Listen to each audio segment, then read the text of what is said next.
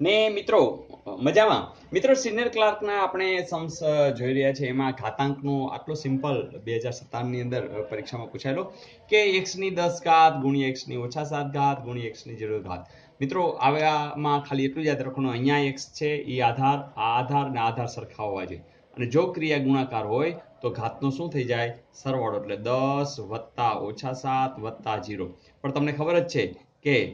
x ની 10 વત્તા ઓછા 7 એટલે 10 ઓછા 7 અને વત્તા 0 એટલે તો ખબર જ છે કંઈ ન કરી તો ચાલે એટલે કે x ની 10 માંથી 7 જાય એટલે કે 3 ઘાત એવું ક્યાંય છે તો આ જરૂર તમારો સાચો હશે જોઈએ આપણે નેક્સ્ટ મિત્રો ઘાતાંકની અંદર સિમ્પલ છે કે જો આવો ગુણાકાર હોય તો ઘાતનો સરવાળો થાય ભાગાકાર હોય તો ઘાતની બાદબાકી થાય અને કૌંસની 12 ઘાત હોય તો અંદરની ઘાત અને બહારની ઘાતનો ગુણાકાર થાય બસ આટલી વાત છે જોઈએ નેક્સ્ટ મિત્રો આ સમની અંદર પણ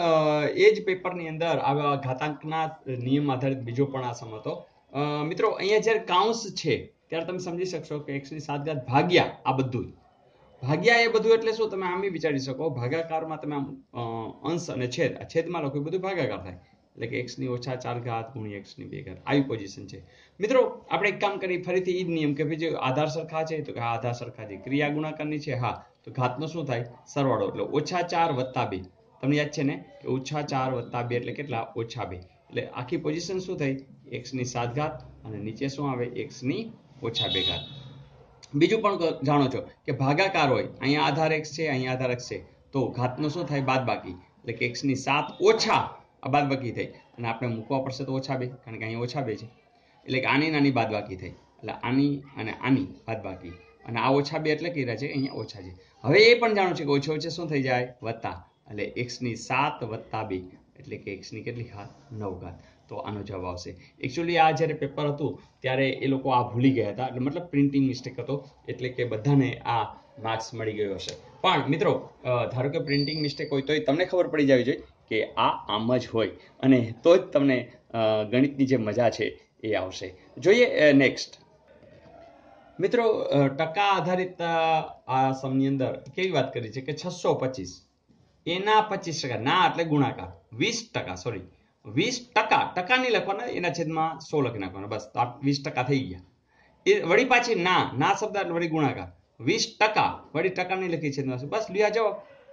છે ને સિમ્પલ ફરીથી 625 ના 25% કીધું તો 25 ના છેદમાં 625 ના 13% કીધું 13 ના છેદમાં 100 લખો બરાબર વળી પાછી એના 20% તો આ 20% પતી ગયું ઇઝ ઇટ ઓકે બસ હવે છેદ ઉડતા હોય તો ઉડાડો 20 × 20 20 50 20 × બરાબર ને 5 પછી અહીંયા એવું છે 5 × 5 12 વધશે 5 × 10 25 વધશે બરાબર ને તો આ પણ વયા ગયા હજી આ ઉડશે 5 × 5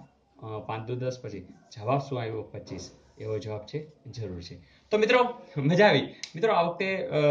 વચ્ચે 2 દિવસનો ગેપ હતો એટલે આપણે કન્ટિન્યુઅસ રાખ્યો છે જેથી કરીને જે લોકોને અઠવાડિયાના ટોટલ 15 એટલે દરરોજના 5 ક્વેશ્ચન્સ અને 25 ક્વેશ્ચન્સ છે એ મળી જાય એટલે આ વીકના તમને 25 ક્વેશ્ચન તો મળવા જ જોઈએ બરાબર તો બસ મારો પ્રયાસ રહેશે કે તમને વધુમાં વધુ સમ મળે અને આ તમામ સમ તમે પ્લેલિસ્ટમાંથી જોઈ લેશો તો તમારો જે કોન્ફિડન્સ છે એ પણ મળે એટલે હેતુ એ જ છે બસ કોન્ફિડન્સ વધારો કામ કરો વારંવાર કામ કરો તો તમને કોન્ફિડન્સ આવી જશે તો મિત્રો કાલે વધુ તૈયારી સાથે મિલતે હૈ બ્રેક કે બાદ ऑल द बेस्ट।